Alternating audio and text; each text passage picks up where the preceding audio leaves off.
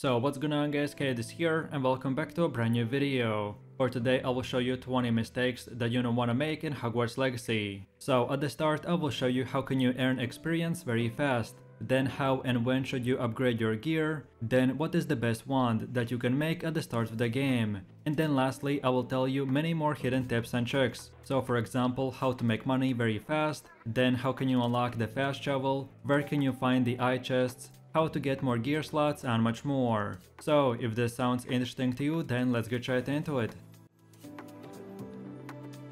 So then first of all, you want to use the Revelio spell all the time to reveal hidden things in the world and earn XP faster. Revelio is basically like a wizard vision and will highlight objects, enemies and more in the world. It will work through walls, showing enemies, loot, incredible objects, and basically anything that you might need or want. Use it at all time for exactly that reason. It will also reveal the plenty of field guide pages for you to collect, which can often turn up in some unassuming places. Out of all Hogwarts Legacy spells you will unlock, this one you will want to use constantly. So then moving over to the second one, and players in the first 2 hours of the game can choose their own wand in the form of length, wand core and wood type. In general there are 3 wand cores. The first one is called the Dragon's Heartstring. Wands made from the Dragon's core are easier to adapt and learn than others. Dragon Heartstring are the most powerful yet the easiest core to turn to the dark arts. Then the second one is called the Phoenix Feather. Phoenix cores are capable of producing a great range of magic. It is one of the most rare wand cores. The Phoenix Feathers are the hardest to turn docile and are the most difficult one to secure loyalty. Then the third one is called the Unicorn Tail Hair. Although not the most powerful core of the wands, the Unicorn's core are the least prone to mishaps when casting a spell. They're literally the opposite of the Dragon's core. Wands made with Unicorn Tail Hair are also the least likely to turn to the dark arts. Then moving over to the next category, and in general there are 38 types of wood. And I would recommend to go with the walnut, as walnut wands are terrifyingly powerful when possessed by a wizard or a witch, making it very dangerous when in the hands of those without morals. And then lastly we can pick the wand's length. Players can choose between 9.5 inches and 14.5 inches for the length of their wand. This will not affect the gameplay and is purely only for cosmetic purpose. So in a quick summary, for the best overall wand you want to pick the Dragon's Heartstring core, then the walnut wood type, and for the length go with the max, which is 14.5 inches, because the longer the better. So then moving over to the next one, and after you reach level 5 and complete 2 to 3 hours of the main story, you will unlock the ability to use talent points. And after each level up you will get 1 talent point, which can be spent in any of these 5 categories. So if you want to unlock more skill slots, so for example you could do this and mid-fight change from 4 spells to 4 more, then what you want to do this is simply open the talent page, then click on the core, and then you want to spend your first 2 points on the spell knowledge 1 and spell knowledge 2. Doing this will unlock more skill presets, so then you can easily press T or whatever keybind you have for the spells, and then just drag and drop your unlocked spells. And then now at any time you can easily scroll with your mouse wheel to change to the other 4 spells, or if you're on controller then use the D-pad, and it's that simple. So then moving over to the next step, and in this one I will show you how can you unlock all 3 forbidden spells. In general there are 3 forbidden spells. The first one is called the Killing Curse, called the Avada Kedavra. Then the second one is the Cruciatus Curse, called the Crucio. And then lastly we have the Imperious Curse, called the Imperio. Each one of these spells is immensely powerful in combat, so make sure you utilize them frequently once they're unlocked. So then the first unforgivable spell that you can learn in Hogwarts Legacy is the Cruciatus Curse, called Crucio. As with all the dark art spells, they are tied to the Sebastian Sallow side quest chain. And once you progressed enough of the Sebastian's mission and hit level 16, then you will be given in the Shadow of the Study quest, which after completing you will then get the first spell. Then after unlocking the Crucio and progressing more of the Hogwarts Legacy main story, around level 20 then you will receive another L from the Sebastian, and then you will again gain access in the Shadow of the Time quest. and this will give you the second spell called the Imperious Curse. And then lastly, for the Avada Kedavra Curse, before receiving an L from the Sebastian, you will need to reach level 27, which can be easily achieved by completing the main stories, doing side quests, or just exploring the open world. And after hitting this level, then you will gain access in the Shadow of the Relic quest, in which Sebastian casts the Killing Curse, and he will offer to teach it to you, and that's about it. There are 4 difficulty settings in Hogwarts Legacy: Story, Easy, Normal, and Hard. Players can change the game's difficulty while playing the game in the Gameplay Options screen under the Settings menu. This can be useful for players that find a particular quest challenging, or if you just want to try out the different difficulty options. So to do this at any time, just pause the game and select the Settings menu. Then select the 4th option on the Settings menu to open the Gameplay Options screen, and then hover over to the difficulty option, and then select it to show a drop-down menu that will contain all the available difficulties, and it's that simple. Then moving over to the next one, and pretty much everything that you can do in this game is locked behind the main mission checkpoint. While you might want to unlock the Hogwarts Legacy broomstick super fast or learn a particular spell right away, the game absolutely won't let you do anything before it's ready. Everything is locked behind the story, so don't waste any of your time trying to look for anything. You'll get there when you're allowed and no sooner. So in the first 2-3 hours of the game, I would recommend to just follow the main story, and then the game will allow you and actually reward you if you explore it a bit later.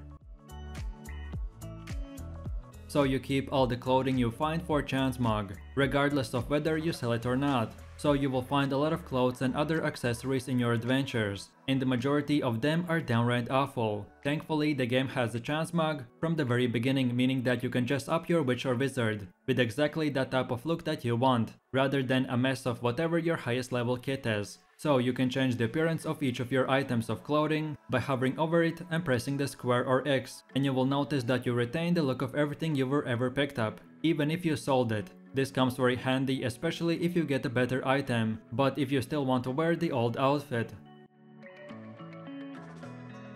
Then for the next one, I would recommend to check your gear all the time, to swap in the higher level items to improve your stats. So you'll be getting and picking up slightly better wizard robes pretty much the entire time that you are playing. The sheer volume of gear you will accumulate means that you will often forget to check what you've been collecting. So make a habit of checking your gear regularly, as you will get some pretty good items very early. You can improve your stats by switching to better gear all the time, and you'll see a green arrow indicating better stats next to the items as you collect them, and if red then it's weaker. So if you're able to, then swap the items as soon as you see the green icon. Then moving over to the next one, and in Hogwarts Legacy, players can upgrade their gear with various traits using the Loom. Traits are bonuses that you can apply into your gear to provide additional effects to them. Some traits offer a defensive abilities, while others buff up your damage or attack. You can obtain traits by collecting the trait recipes from the bandit camps. So what you want to do is look for the camp icon in the world to find one, and then you can use the Loom to upgrade your gear inside the Room of Requirement. You will need to unlock the Room of Requirement first, before you can get access to the Loom and other stations inside. You can then equip a trait to your gear or upgrade the gear itself for additional effects and increase its stats. However, make sure that you have enough upgraded materials, or you won't be able to upgrade it. And to get more upgrading materials, I would recommend to tend to the beast that you've rescued in the vivarium.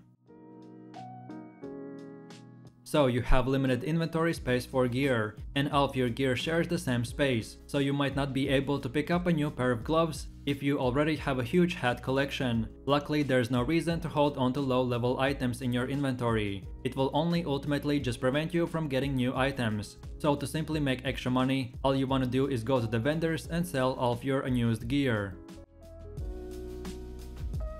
In Hogwarts Legacy, the flying broom can be used to fly around the open world quickly. It is also required to play the broom races for the Godflight trophy and achievement. You can unlock the flying broom by completing the main quest called the Flying Class. This happens automatically about a third into the story, which should be about 5+ hours into the game. Then when you finish the quest, then you can buy flying brooms from the Spin Witch's Sporting Needs in Hogsmeade. It will cost 600 money. Like I said previously, you can get money quickly by selling old gear items that you no longer need.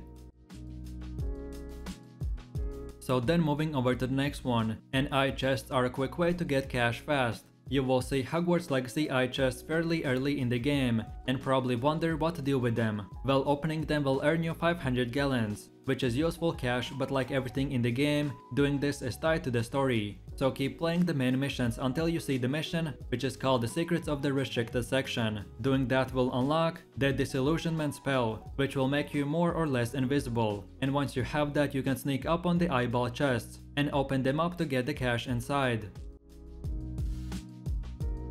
So there are a variety of shops in Hogsmeade, and if you ignore any of them then you will be in trouble later. I already mentioned the Tomes and Scrolls along with the Broom and Peck, but the Dogweed and Deadcap to the north of the Hogsmeade is the only place that you can buy a variety of necessary seeds, while the potion recipes will only come from the J. Pippin's potions. Gladrak's Wizardware will also sell gear that should be appropriate for your level, which will make you very strong, and this will be ideal if you need a quick power boost before you're fighting a big monster. I would usually recommend to buy all the Tomes and Scrolls, and then if you still want to slightly improve your character, then look into the better gear. But mainly the best items will be the ones that drop from monsters, or the ones that you can craft, or even the ones that you can collect from quests.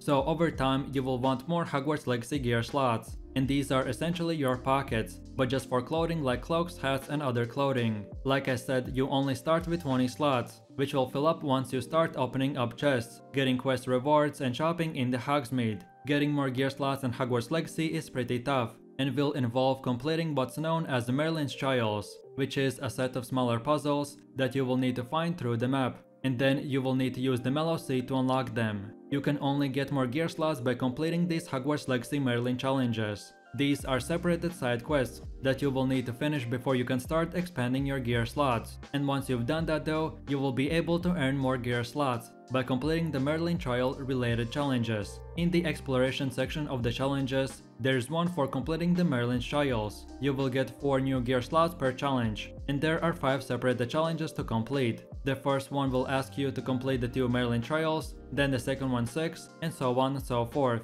That means that there are a total of 20 additional gear slots up for grabs by completing the Merlin's Trials. So Floo Flames allow players to instantly travel from one area to another, but Floo Flames need to be discovered first. Getting close enough to an undiscovered Floo Flame will activate it and make the flame available for fast travel use. So I would recommend to keep an eye on icons with white flame while exploring to spot undiscovered Floo Flames. These fast travel spots will be at random places, and right now I have found them at the Grand Staircase, then at the Transfiguration Courtyard, then on the Clock Tower Courtyard, then in the Viaduct Courtyard, then in the Defense Against the Dark Arts Classroom, and then lastly in the Common Rooms as well. So you can change your hair and facial features at Hogsmeade. If you regret the choice that you made in the character creation, then don't worry, because you can change your hair color, the style, eyebrows and facial features at a little shop in Hogsmeade. So if you wanna do this, then head over to the Madame Snelling's Stress Imperium, and for a small fee, you can switch up your look whenever you like. Unfortunately, you can't change your overall face, but everything else can be customized, no matter what you chose at the start of the game. So, missions tell you what rewards you will get for completing them. If you want to know whether a mission will be worth your effort, then check the quest menu to see what rewards you will earn for completing the task. In these missions you can get anything starting from unique spells, to new gear appearance, then gold and much more. You can even choose to double cross the quest giver, keeping it whatever item they wanted you to retrieve for them as well as your reward. Sometimes you can even extort them for more gold, but you should expect them to get rather angry with you and make a pointed comment about your treachery if you next time come across them. So then for one of the last steps, and I would recommend to collect every ingredient that you can see in the open world, because all of that will be useful later for potion making. As you run, fly or swoop around the map, you might come across potion ingredients growing in the wild. Some ingredients such as Horklum juice and Jumping Toadstool are very important for brewing helpful concoctions, like the Wingenveld potion or the Erduris potion. To save yourself time later down the line, scavenge as many wild ingredients as you can. There is no max capacity for the ingredients that your character can hold, so it's better to take all that you can. When you eventually unlock the Hogwarts Legacy Room of Requirement, then you will be able to grow and harvest your own resources.